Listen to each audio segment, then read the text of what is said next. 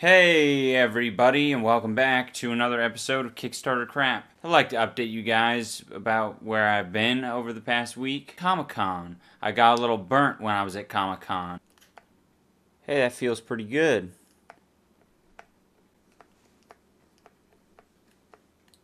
It's a home remedy. It's been passed down many generations. Eons, some could say. Some of you guys might be saying, hey man, that's hella gay. Well, you're the one who just said the gay word. What are you, fucking homophobe? Now that you got it all up on there, you just want to... I think I'm ready to do the show. As soon as it's fucking not in my goddamn eyeball. On today's episode of Kickstarter Crap, we're going to be looking at some water bottles that tell you whether or not you're thirsty. You're probably wondering, how the hell did Rashonda turn into a water bottle? While working or at school, I found myself sitting at my computer 8 hours or more a day. I'd get terrible headaches and I felt fatigued. I wanted to research what was happening and I finally narrowed it down. I was just thirsty.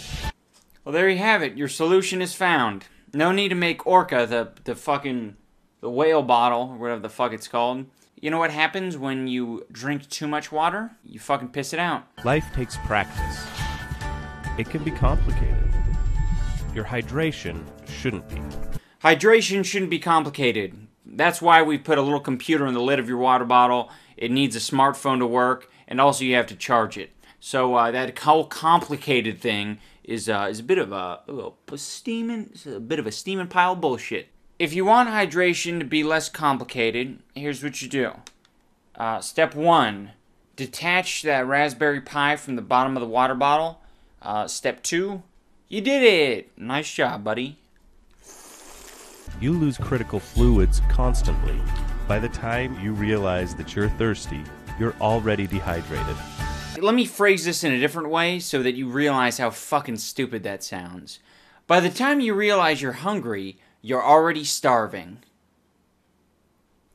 No fucking shit? The group tracking feature allows parents, coaches, trainers, and medical staff to monitor the hydration levels of those in their care. Oh, great. Big brother. Yeah, it's 1984 already. Hey, Sarah, I've noticed that you're drinking a little bit less than the other girls. What's the matter? Fucking Sarah knows when she needs to fucking drink, you goddamn asshole. Let the girl play soccer and drink at the end of the fucking match if she wants to. The fact that the Orca Smart Bottle caters to the most fundamental element of health. I made a drawing myself. It's a very simple 2-step process. You let the fluid drain into your body, you're good to go. That's step 1, step 2. Well, maybe it's just 1 step. Drink water. Now we're going to be taking the technology down a notch. We're going to be looking at a hippie telling us how his water bottle can remind you to love yourself.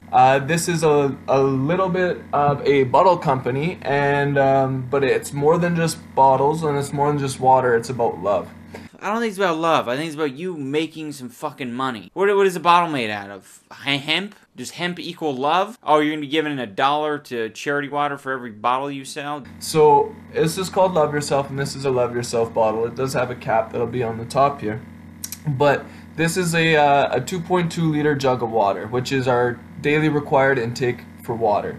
So it, all you have to do is fill this up once with you, take it around, and try and finish it by the end of the day. Well, there you go, guys. The hairy hippie figured it out. You just have a slightly bigger water bottle and you try to finish it by the end of the day. There's all these fucking, studies out there that people cite, oh, you need to drink 10 8-ounce glasses of water a day. Have you ever tried to do that shit? On a normal day where you're not fucking doing anything? It's like, this is a bit much. I might go into a fucking water coma if I keep drinking this much water. It's unnecessary most of the time. Oh, it's so healthy. Yeah, it might be healthy if you're fucking running a marathon. Might be healthy if you're in the fucking Sahara Desert. It's not healthy if you're literally comatose on the computer. Oh yeah, you're draining a lot of fucking water just sitting there. I don't know about that, iDubbbz. I've seen some StarCraft players that really build up a sweat. Oh yeah, them StarCraft players doing a lot of actions per minute. Yeah, they might need an ounce or two.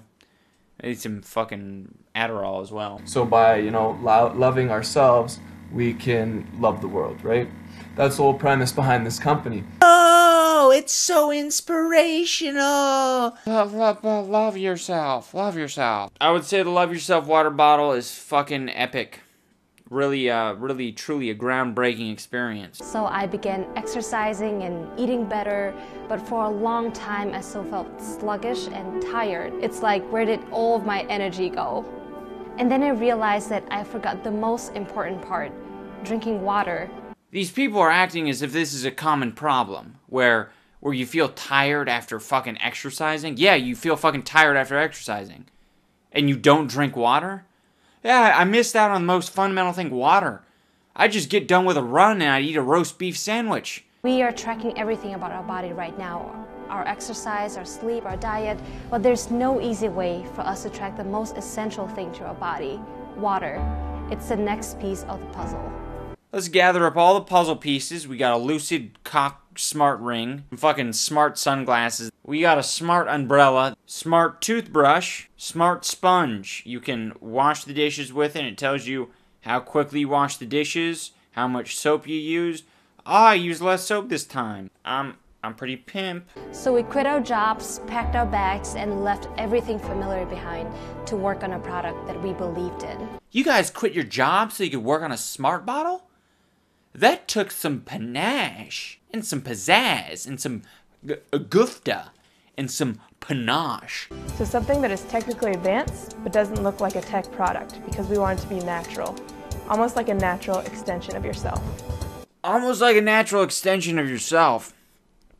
I've heard that on a couple other Kickstarter projects. We want it to be natural, a natural extension of yourself. I want my water bottle to be a natural extension of myself, just like I want my Nintendo DS to be a natural extension of myself.